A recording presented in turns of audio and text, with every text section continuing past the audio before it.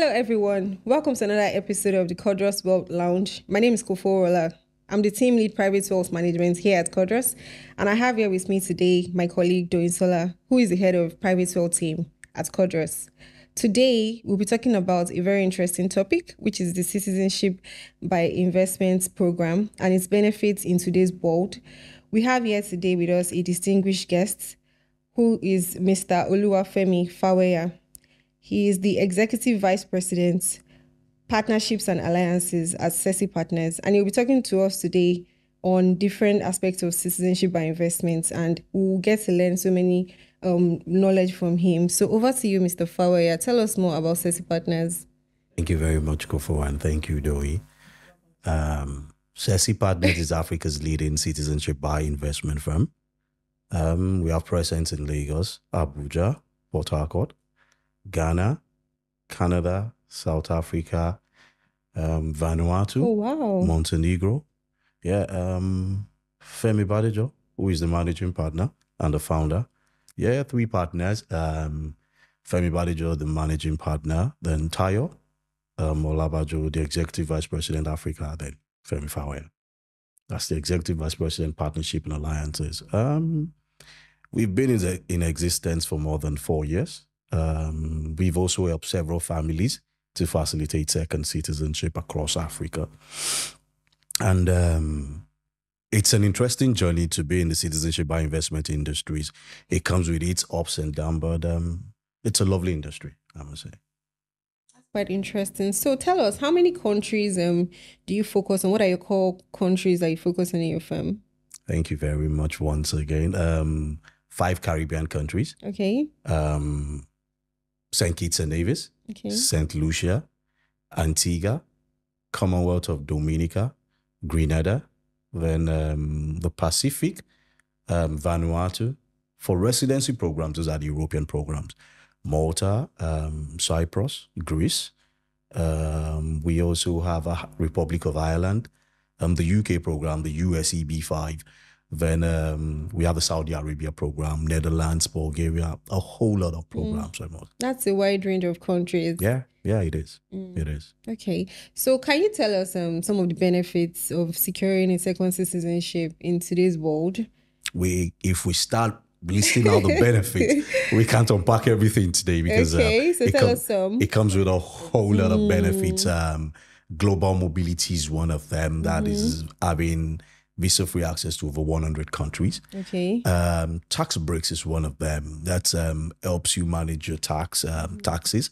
Okay. Another one is you could add your family members. Okay. So we have some families where maybe they only had 2 of their children abroad, but father and mother are born in Nigeria here. So it's an opportunity for you to be a global citizen. For some of those countries, you could include, almost all of them, you could include your parents.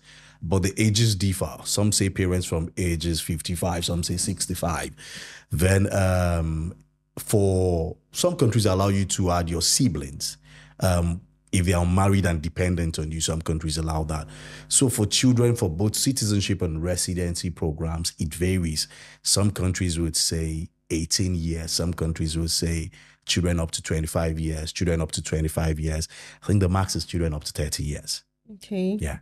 So the prices for this citizenship, does it vary per like the number of family members you're adding, or how does it work? Oh, yes, it varies. So it ranges from a single applicant to couples, to a family of 3, a family of 4, a family of 5. For each country's citizenship by investment, the prices vary. Some are more expensive than the others. Some are cheap.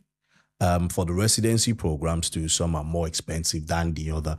But if you look at them, I think it now depends on what you want. Do you want residency or citizenship? That's what determines it determines the price point.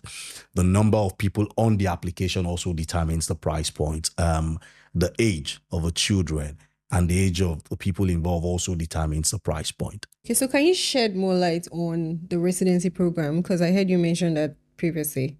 So the residency program, more prevalent in the European countries. They call it golden visa, which is like a temporary resident permit. When you acquire that, It gives you the access to reside in Europe.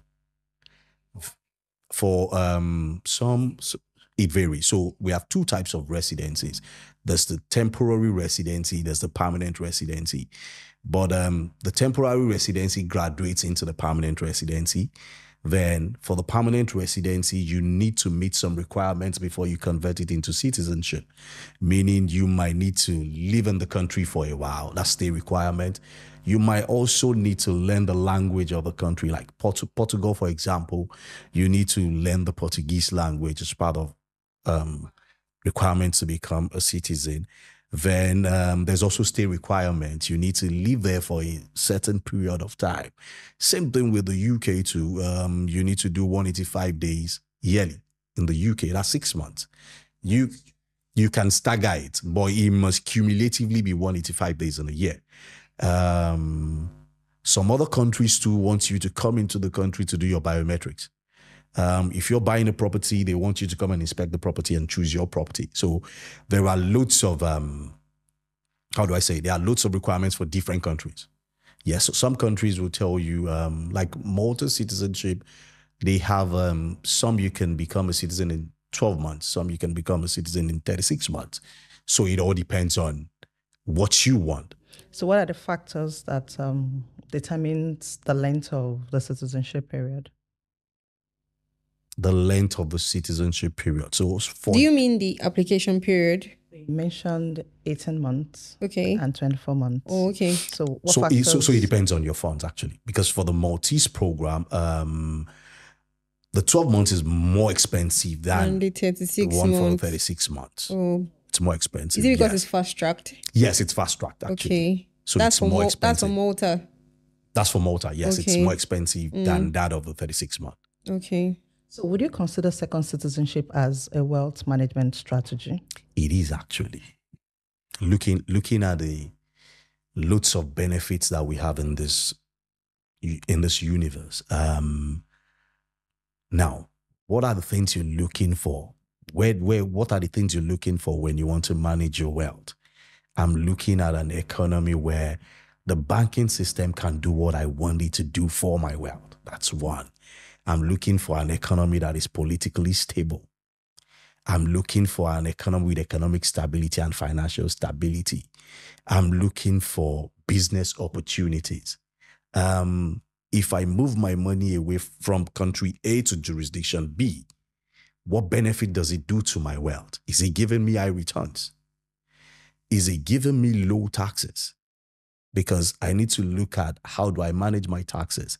Is it giving me low income tax? Is it giving me low capital gains tax? Is it also giving me zero worldwide income tax and other tax incentives? Another thing I need to look for, returns on my investment. Which one gives me the highest returns? Am I investing in stocks? Am I investing in shares? Which one will I make the best returns? If I'm investing in real estate, I need to look at what's the cost of buying the cheapest property? If I'm buying properties now, I'm looking at what's the cost of the cheapest properties there? What can I make from this property? Another thing I'm looking at is I'm looking at the ease of doing business in that country. How fast can I be able to register my business? How fast can I be able to, open my bank account and get my business running? If I need to move my money to another jurisdiction, how easy it is for me. So if you see with a second citizenship, with a global mobility that you have the world on your palms. It's a walk like to. It's easier. Yes, it's a walk to. So I'm able to travel around the world. I'm able to study economies, and I'm able to see that, okay, I think if I put my wealth in this economy, I may not triple it or double it. My wealth is safe. You're diversifying. I'm diversifying. I'm also looking at it. This gives me high return. This gives me low taxes. So, like I said, there's a whole lot of benefits that comes with it. I'm also looking at the future of my children. Almost every parent wants their children to manage their wealth. So I'm looking at it. Where do I take these children to, where they would be able to learn and have the right tools to be able to manage my investment? Another thing I'm looking at is health is wealth. Where do I get the best healthcare? So I look at those countries, I pick my passport, and I get the best healthcare there. So Can I chip in here? So something came to my mind when you were talking, right? For these passports, like these different countries, like what is the least number of countries that a passport can get you in, like visa free? Or if someone does citizenship investment, do you still need to apply for visas? Or what's it like? So from the countries that we process their programs, we're looking at over 100 countries. Visa free? Visa free, yes. Some 143, 152. When you become any of the European citizen, you are having access to more than 160 countries. 172, yes, you visa free. So, like I said, it's a whole lot to unpack, honestly. That's quite impressive. Thank you. So you mentioned something about the American USA EB something. Can you shed more? Yeah, can you shed more light on that? So EB5 is the American green card. How you get the green card, but you must invest in America. You must invest in the regional center in America. That regional center must be able to employ people, Americans, to work there. It's a 5-year stretch. The stay requirement, you need to go to America to stay there 185 days in a year. You need to be in America. Sorry, the 185 shouldn't be a stretch. You can stagger it. You can do it at a stretch. Okay. So I can do, let's say, 2 months, January, February. I come back to, let's say I'm from Uzbekistan. I'm just saying, I go back to Uzbekistan. I do another 1 month, so I can stagger it over the period of 1 year. But it must be 185 days. Okay. So what's the cost? Like the cost implication? It starts from $100,000 and above. For which one now? For the American one? Okay. So for the Caribbean countries, okay, it starts from $100,000 excluding associated fees. What do I mean?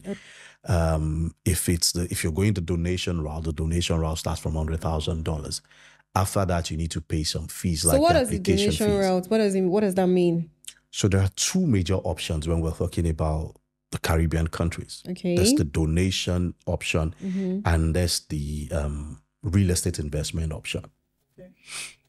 So the donation option means I am donating money to the government of that country. And what I'm like getting charity. back. Yes. Okay. And what I'm getting back is the citizenship of that country and all the benefits that comes with it. So it means the amount donated is not coming back to you? Oh, it's not. Oh, okay. It's okay. not.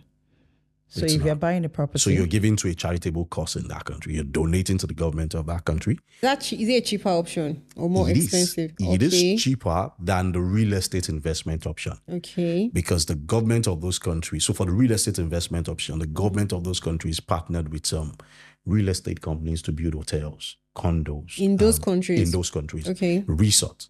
So your investment is a timeshare for some. Some you're buying the property outrightly. Some, it's a timeshare. So you have a share in those hotels and resorts. And what you now get is you get accelerated citizenship previously, it was within 3 to 4 months. But based on the realities of what we're seeing now, it's getting between 6 to 9 months. Why? For you to get the citizenship. Because they've increased their due diligence days. Oh, okay. So they're taking time to do more due diligence on each applicant now. Yes. Previously, the due diligence was, I think, 3 to 4 months, but now they're taking their time, peeling it layer by layer before we bring you into the country. Let's know who you are. Let's know who you are. True. So because they need to also cross their T's and dot their I's before they approve your citizenship. Sure. So those are some of the things that they've been doing. So 7 to 9 months, you could get that. Now, for the real estate investment option, the investment is higher than that of the donation because after like 5 years, there's a portion of your investment that comes to you. Right. You mentioned something about getting returns in 5 years. Yeah. Is it safe to say that if I take up this process now, in the next 5 years, I won't be getting any flow of funds? So depends on there are different projects in the Caribbean.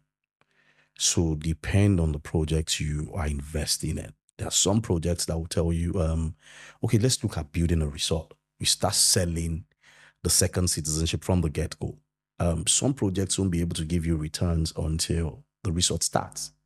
But the interest rate varies. Some will tell you we'll give you 2% per annum on your investment. Some would say we'll give you 1% per annum. But one thing is sure, at the end of 5 to 7 years, you would get a bulk return on your investment. For Grenada, $220,000. For St. Kitts and Nevis, $200,000. I know there's been a review. Is that as a family package or as an individual? Based whether an individual or a family package. So let's say if I invest in once it's Grenada, the real estate investment option. Okay, because you mentioned earlier that if it's an individual, it's about 100 and something. That's the donation option. If it's the donation option, it starts from 100, excluding the associated fees. Now, by the time they add the fees, everything you've paid for donation, you're not getting anything back. But for the real estate investment option, you are getting a part of the investment back after 5 to 7 years. So it's not something that they earn like every year? Is it yearly? That's what I'm saying. Like for what they earn every year, no. Okay, let me explain. Let me explain it again. So the real estate investment option, let me just cite an example. Let's say Grenada for a family of 4, I'm just saying, is $350,000. Now, after 5 to 7 years, out of that $350,000, I would get $220,000 back. After 5 to 7 years? Yes, I would get $220,000 back out of $350,000. Now, apart from that, based on the project I'm investing into, it comes with a yearly return. Some of those projects, some may say you get 2% per annum. Is it at the point of applying that you would hear about this? You would know about it from the get-go. So they will tell you, for this you get 2%. Some would say, okay, you get 2.5 per annum. Some would say you get 1%. It still depends on the project. So that 2% comes back to you? Definitely, yearly. Okay. So it's safe to say that in addition to the second citizenship, you're getting extra value for the funds. Definitely. Interesting.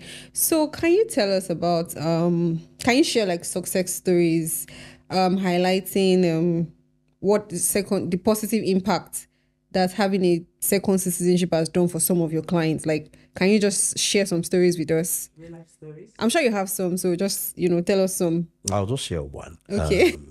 There's a client who is big on real estate.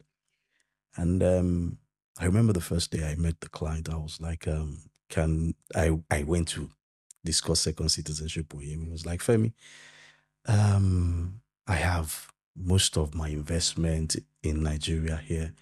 So I said, I started asking him, do you think of investing outside the country? He said, I don't think so. So we started talking and we were discussing about the exchange rate. So I was telling him that one side effect, I love the real estate, but one side effect is every time we have an increase in Forex in Nigeria, the exchange rate goes up. Let's say like what we had this year, that went from 400 and something to like 900. Last year, from like 400 to like 900. The value of your property, no matter the returns you make, because you're making your returns in local currency, in Nigeria, in Naira. If you compare it, if you make 100 million, let's say you make 100 million gain on your property in 2023, based on the increase in dollars, it has shrunk to what you've made.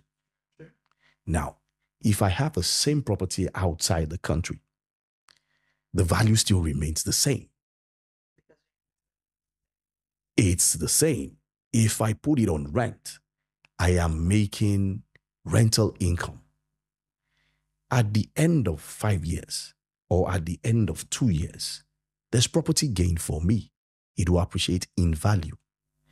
Then I'm making rental income. I'm better off than where I started from. So I've seen some of our clients and they're like, I think I like this option. I need to start buying properties abroad. So real-time benefits over a period of time. So that my property, let's say I buy a property at $60,000. I'm just saying, for example. And I put it on rent. I'm making some monies monthly.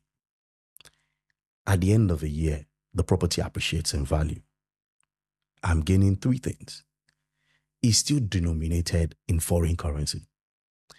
My property is appreciating in value. I'm also making rental income. I've seen clients do this. So they've been able to hedge their funds against FX, making FX income, having a property abroad, which is in their name, and also safeguarding their funds. All right. So what are the potential challenges or consideration that individuals need to put in place? Potential challenges that individuals need to put in place before Applying? Applying for Like, citizenship. give me factors to consider. Good. So some of the things you need to look at is one, do I have an international passport? Quite obviously. Very valid. Am I above 18 years? Do I have any criminal record? This is the bedrock of second citizenship. Last year alone, we didn't take some applications because it is, how do I say it? It is bad wasting a client's time and wasting your own time. It is bad wasting a client's money and wasting your own resources. It won't be approved. So let's not start the journey. So the first thing we do is we run a background check on a client. So when we're discussing and you said you want to start, kindly send us your international passport biodata pages for everybody above 16 years. 16, the age of 16, yes. So it goes through due diligence. It goes through the database of the security companies. And if it's unfavorable, we'll tell you. The due diligence, the background check is unfavorable. We won't be able to onboard you. So you don't need to waste your time. You don't need to pay us. If it's favorable, we move to the next stage, which we need to ask you. Your travel history. Do you have any visa rejection? Most especially UK. Yes, a denial. Most especially you, because these countries are, when you get their passport, they're visa free to some of these countries. Oh, okay. Yes. Okay, yes. true. So you need to confirm. If you've not applied for a UK visa before, fantastic. Okay. If you've applied and you're given, fantastic. If you read it. If you were Rejected. Okay. Please reapply. Before you consider the second citizenship. Yes, Okay. please reapply. Okay. What if you get rejected again? You have to reapply till Are you you get serious? it. If you really want it, because there's another thing is if you omit some information while filling the form, as in knowingly, intentionally omit some information, and they find out, then they will always find out because their due diligence is thorough. More thorough. So you will get your application denied. So those are some of the things, like we ask these questions. It's like we're drilling the client, and some of them are not happy when you're asking them this question, but we try to make them understand, sir, it is for your own good. The consequences. Ma, it is for your own good, because this is the foundation. You need to get it right. If we don't get it right, you won't get approved. All right. So are there specific regions or countries where demand for second citizenship is growing? And what trends do you see in the industry? Definitely. Asian countries, mostly. Did you say Asian? Asians. Are you? Asians. Oh, yes, wow. mostly. Yes, mostly. They apply for second citizenship more than everybody. Africa is picking up. Africa is picking would up. think Africa will be in the front burner now. No. For second citizenship, Asians. Oh, Asians, yes.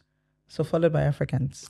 Africa, the last 8 years, there's been a trajectory. It's been going up.